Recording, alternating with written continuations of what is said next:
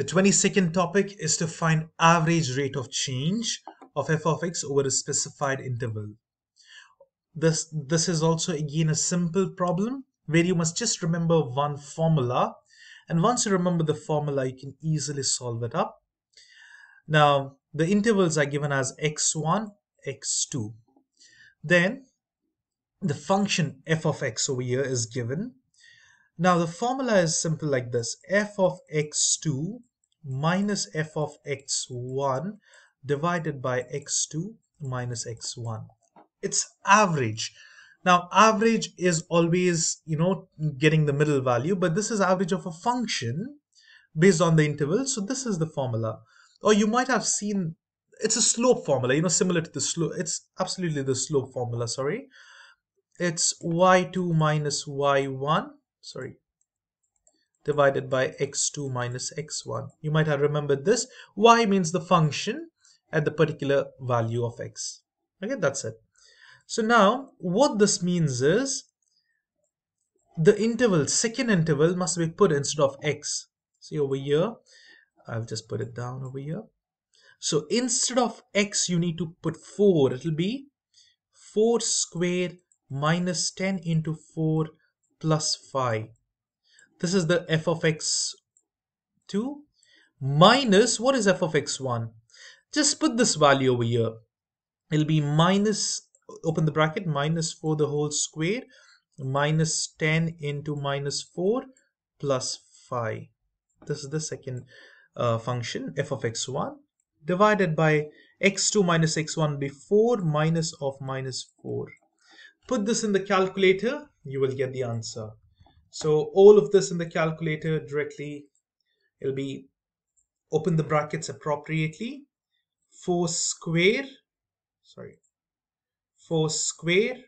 minus 10 times 4 is 40, but I'll just write it as it is, plus 5. Close the bracket, minus, again open the bracket, but now there are two brackets open, so again one more bracket for minus 4, close the bracket, square, minus 10 times minus 4, so open the bracket again, and then lastly plus 5, close the bracket, divided by 4 minus of minus 4, and you will get the answer minus 10.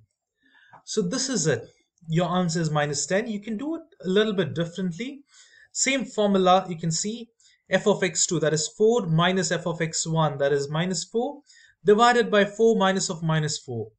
But they have solved f of x not directly, individually. F of 4 is so on, they have found it, and f of minus 4 is so much, they have found it, and then they have finally put it in the formula over here and solved it. It'll be the same. So it's very easy. The average rate of change over this particular interval over here is minus 10. Now, similarly, you can solve the other problems. There's no change in all these problems. It's just the same thing. You can see the same formula used everywhere. Everywhere it's the same thing. Now, I will tell you another way to check the answer. Always, you see the average formula when the intervals are like this, from minus 4 to 4 or minus 3 to 3. Since it's a quadratic function, will be the middle term, that is the b value. Now, what is the b value over here? It's minus 10. So that's the answer. Over here, it's 4. That's the answer.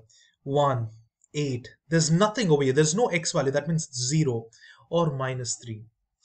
Now, I won't go in detail, but see the graph generally.